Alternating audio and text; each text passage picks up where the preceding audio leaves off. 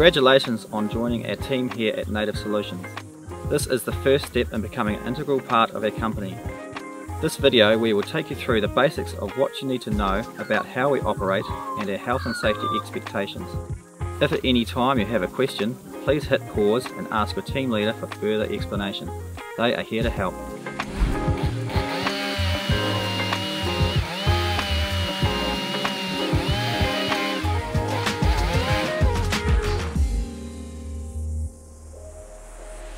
You are expected to abide by Native Solutions health and safety policies and rules at all times.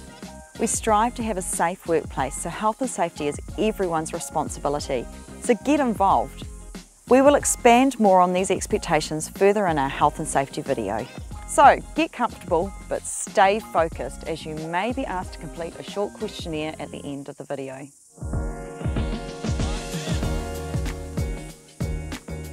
You'll be reporting to your team leader. They could be with you right now. Some days your team leader might not be with you for the entire day.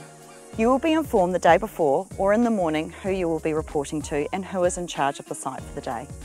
Your team leader is the go-to person for any question regarding the tasks required of you. Applying for leave, applying for equipment reimbursements, health and safety, or any other work-related query. Basically, your team leader is the go-to for any matter. They will then refer you to the required person if they cannot answer your question. So, who do we go to? Ask your team leader!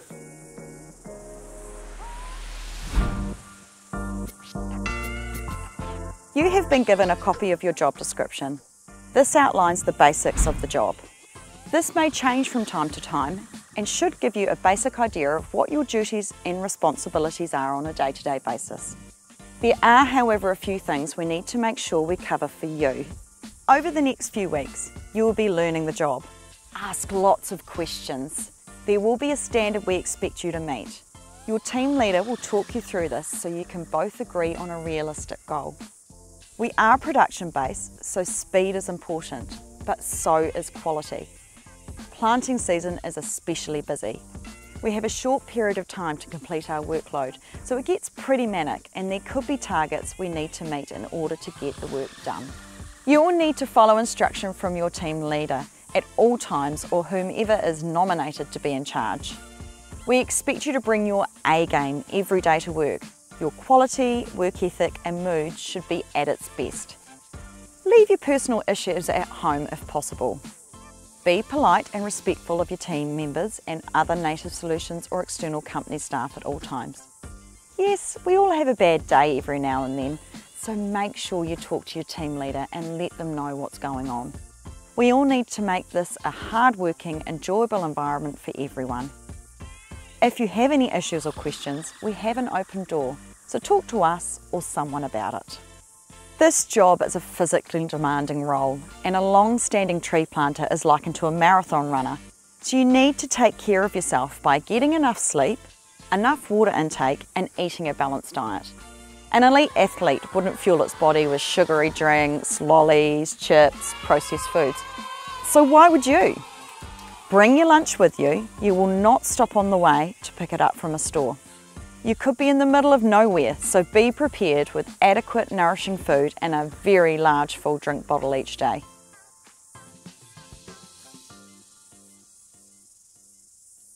As per your employee agreement, you are expected to work a set amount of minimum hours. Realistically, you'll be exceeding these hours in planting season. Our high season runs from approximately mid-April to the end of September. There may be early starts and late finishes, especially in high season, but your team leader will communicate this with you. Breaks are mandatory. Your team leader will endeavour to provide breaks at evenly spaced intervals, but some flexibility will need to be required.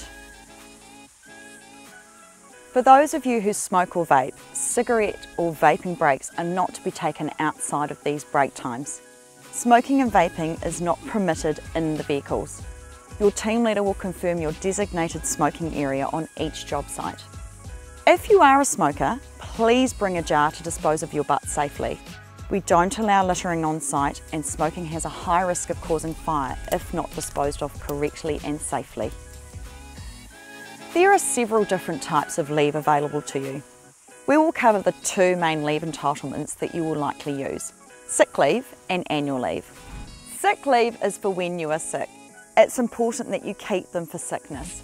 If you are sick, you must contact your team leader before work starts for the day. As stated in your employee handbook, we require a phone call, no text messages at least 1 hour prior to your start time. It's important to communicate. In some cases, we may require a medical certificate from you after 3 days. You must have worked 12 months before you can apply for annual leave. In special cases, we may allow advanced payment. If you wish to take some time off, you need to give a minimum of 2 weeks' notice. Failing to give the minimum time frame will risk going unpaid. Ask your team leader for the time off first. If it's approved, they will lodge it through our SiteApp Pro app with your signature so payroll is aware of it. Leave will not be taken through the planting season. If you apply in this time frame, it is highly likely it will be declined. Only special cases will be considered. Leave is not always guaranteed. Never book flights or travel arrangements until your leave is approved. If you are unsure if it is approved, ask your team leader. Don't leave it too late. For any other leave entitlements, check your employee handbook or ask your team leader.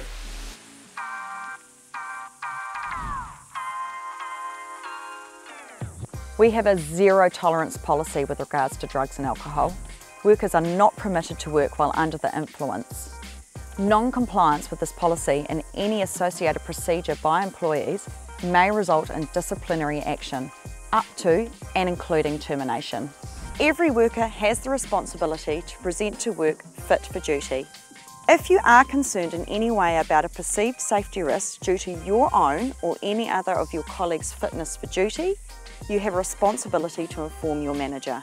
Testing may be conducted based on reasonable suspicion or following an incident or accident. The business reserves the right to carry out random testing across all levels of workers. If you arrive for work and in the business's opinion you are not fit to work, we reserve the right to exercise its duty of care, particularly where we believe that you may not be able to undertake your duties in a safe manner or may pose a safety risk to others.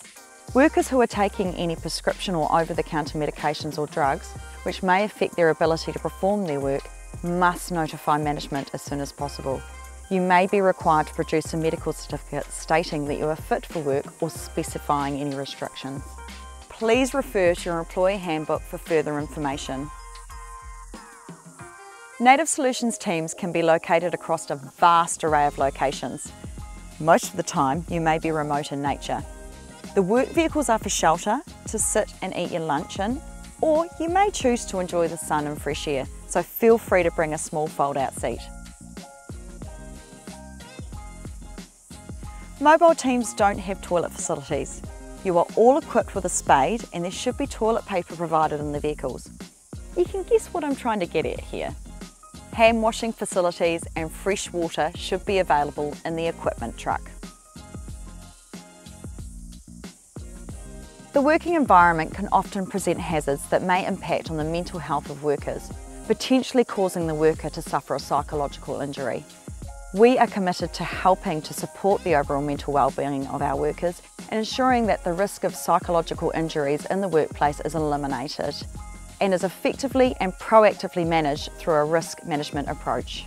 Employees must understand their responsibilities in relation to helping to minimise the risk to their own mental health and the mental well-being of others at work. Please refer to your Health and Safety Handbook for your responsibilities. If you are concerned for yourself or another teammate's mental health, please feel free to use our health checklist or talk to someone you trust. We are all here to help and support one another. In minimising the mental health risk to others in the workplace, you must not act or behave in a manner that could be or is considered as bullying or harassment. Such behaviour creates a risk to health and safety, whether intentional or not, and will not be tolerated. Please feel confident to bring a complaint of bullying or harassment forwards to us. You will not be victimised for having brought the complaint. It is the responsibility of everyone on the team to identify and report on-site hazards. So what is a hazard? A hazard is a potential source of harm or adverse health effect on a person or persons. For instance, a piece of equipment left sitting around site could lead to someone tripping and causing themselves injury. This piece of equipment sitting around and the trip is the hazard. What is the risk? Risk is the likelihood that a person may be harmed or suffer adverse health effects if exposed to a hazard. What this means is how likely or what level of injury could be sustained from the hazard. It is very likely that someone could trip over the equipment, and how serious could the injury be? It is vitally important that you let your team leader or whomever is in charge know that you have identified a hazard. It must then be reported on a hazard identification form in the truck. The team leader can then do the necessary steps to deal with the hazard and deal with the risk. Ask your team leader where it is and they can show you how to complete it. Every crew or workplace will have what we call a near miss daily. They are the almost moments, no matter how big or small. For example, the almost fell in a pothole, or I almost rolled down the embankment but managed to retain my footing. These are just as important as identifying hazards. They are the things that almost caused an injury and need to be dealt with promptly before it happens again. Next time could be a worse outcome. Your team leader will ask at every toolbox meeting if the crew have had any near misses. It's time to speak up so you can all be aware and deal with the hazard as a team. We do handle chemicals of varying forms in our company from time to time. When doing so, it's vitally important to listen to your team leaders' direct instructions around their use, handling and personal protective equipment, or PPE as it's known. SDS sheets are available to check on our Site App Pro app that the team leaders have on their phone. If you'd like to have a look over the chemical information and its safety, please ask your team leader to bring them up for you. They will be more than happy to help. The key hazards that you will encounter or could encounter are the following: back and muscle strain, infection from cuts, abrasions, splinters or thorns, fatigue, dehydration, sun safety, foreign objects to the eye, traffic and road hazards, and weather conditions. How do we minimise these key hazards? Stretch and warm up the body before you start work.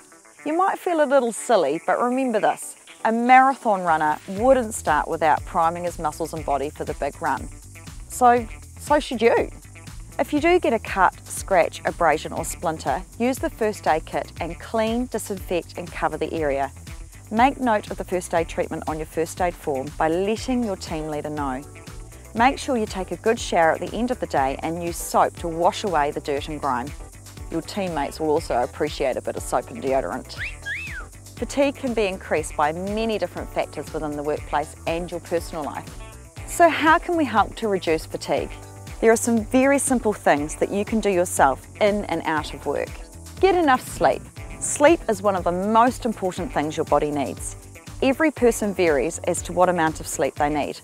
On average, it's between 7 to 9 hours per night. Work out what time you need to be asleep by in order to get up for work on time. You are entitled to take breaks throughout your working day. Make sure you take them. Having some downtime helps the body to recuperate and refuel. How you are feeling in yourself plays a big part in how fatigued you will feel. When life gets tough, stress can impact your energy levels. It's important to recognise the signs and seek help if you are struggling. Talk with your team leader or someone you trust about how you are feeling. Life is busy, so make sure you take time out. Overloading your time out of work hours can lead to what most would call burning the candle at both ends. Our bodies need time to relax and recover mentally and physically. Find some time to just chill, watch your favourite TV program or go for a short walk around the park. Your body will thank you for it. Water intake is vitally important and should be your #1 priority during the day. The teams will have a cold water supply for you to top up during the day. Your team leader will explain where this is located. Be mindful that just drinking water alone may not be enough. When we are physically active at high levels, our body is using up vital mineral stores, and also be aware that too much water can lead to the body being flushed of these minerals. Look at adding an electrolyte replacement into your water to help hydrate you rapidly and keep those essential minerals at the correct levels. Have a talk with your team leader around electrolyte supplements and where you can purchase them. New Zealand sun is one of the harshest in the world. Make sure you wear your sun hat, sunscreen, light long sleeves and light long pants to help protect you. Seek shade in your breaks. Sunscreen is provided in all the trucks, so make sure you apply it before sun exposure and at least every 2 hours during the working day. We recommend sun hats with a large brim or neck flap to give ultimate protection. Prolonged sun exposure and physical exertion can lead to heat stroke. Heat stroke is where your body has got too hot and more than likely dehydrated. It's vitally important that you follow the previous recommendations for hydration and sun protection during the day. You'll be working in a pretty dirty environment. When the team leader deems it applicable or you feel it's necessary, then safety glasses are to be worn at all times. Be careful with your hands touching your eyes, as this can move debris into the eye. Also be mindful of the plant species or equipment you are using. This may also pose a hazard to the eye area. If in doubt, check with your team leader. When it comes to keeping ourselves safe, PPE is one of the controls we can use. Don't get complacent though. PPE is the lowest control when it comes to risk management. If we can find a way to eliminate the hazard, we are on to a win. So, what is our required PPE? It depends on the site you are working and what team. Let us give you a quick overview of what to expect when working in different areas of the company. The level of PPE is pretty minimal for forestry planting compared to other jobs we do. A typical site will require you to wear a high visibility top, a steel toe lightweight lace-up waterproof work boot with good grip, a sun hat or a warm hat.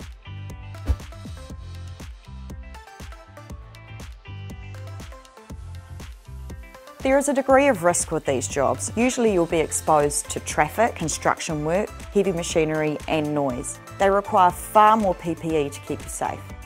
A long sleeve high visibility top or vest with reflective strips, long lightweight pants, a hard hat, safety glasses, a steel toe lace-up leather work boot with good grip, appropriate gloves, and you may also need a set of earplugs or ear muffs. There is a huge amount of PPE needed when using a chainsaw. A high visibility lightweight top, long lightweight pants or shorts, steel cap high lace-up work boots with extremely good grip, a pair of chainsaw chaps, and a hard hat with mesh visor and earmuffs,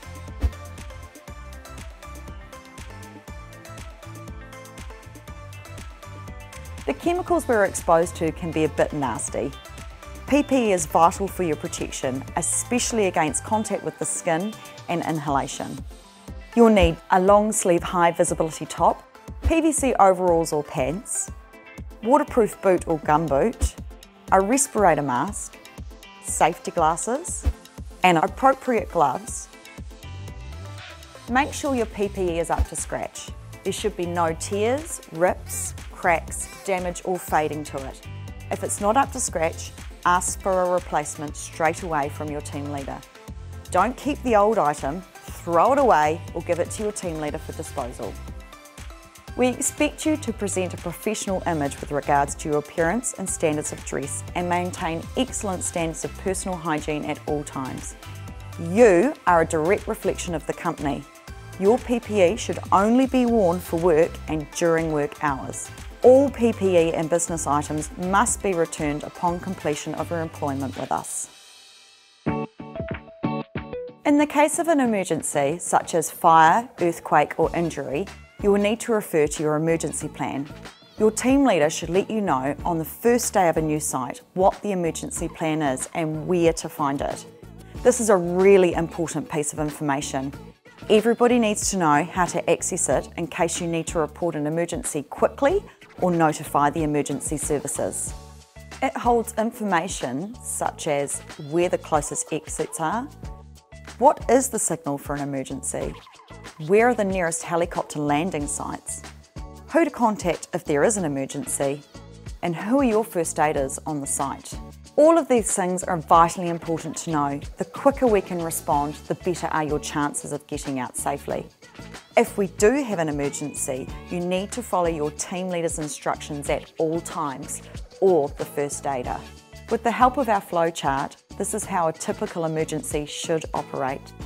Ask your team leader where it's located for future reference. Your team leader will let you know who your first aiders are on site and where to locate the first aid kit. On your first day, you will be shown where all the fire extinguishers are kept and how to check if they are functional.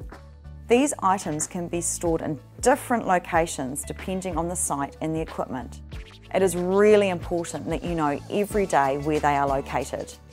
Look for the green first aid or the red fire extinguisher sticker on the vehicles. This will indicate where they can be located.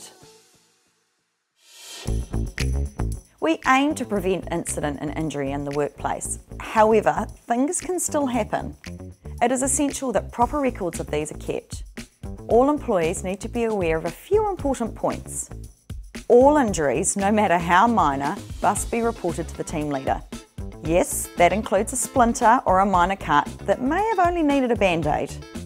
They must report this within 24 hours. Any early signs of strain or injury must be reported within 24 hours. Any damage to plant, vehicles, tools or equipment must be reported as soon as they are noticed. Use of first aid or application of basic first aid must be reported in a first aid form. If it is a severe injury, make sure you seek medical attention from our on-site first aiders. Emergency procedures may have to be actioned. Injury or incident will go through an investigation process. Don't be alarmed if your team leader has to complete a form asking you questions about what happened. It is vitally important that you are honest, open, clear, remember as much information as possible, and if you can, take some photos. Once this has been completed, and depending on the severity, a few things could happen. We may have to notify WorkSafe, a further investigation may need to be undertaken, a review of the incident may occur to try and eliminate it from happening again, and new procedures may be rolled out. In light of the COVID-19 pandemic, specific procedures have been put into place to ensure we try to stop the spread and keep one another safe. If an outbreak was to become apparent, we will need to instigate specific procedures. These will depend on the level of risk.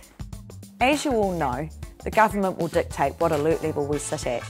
Staff will be notified of the alert level and if they can carry on working. If your team can carry on working, it will more than likely be with new procedures. You may find you need to enforce the following. Keep social distancing of either 1 to 2 metres, depending on the alert level. You may be required to wear a mask, and these will be mandatory on public transport, including airlines and ferries. Hand washing and sanitising will be enforced. When in a minimum of alert level 2, pandemic kits will be enforced in all vehicles.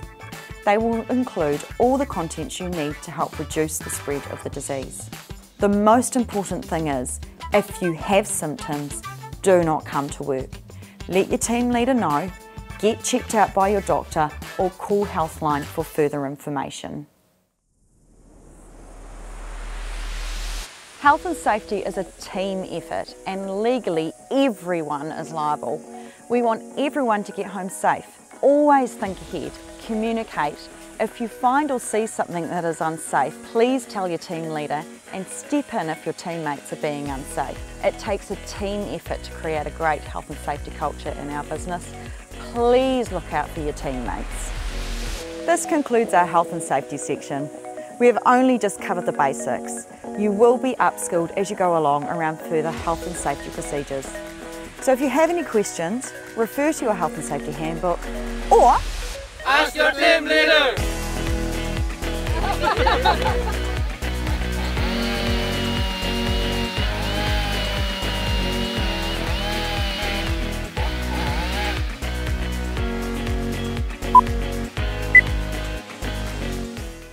Just give me a little bit of rotating a bit. Recording. Hand washing facilities. And minimising the mental health. Let's just start again. One moment, please. Ah, punch. Pose. Should we do that again?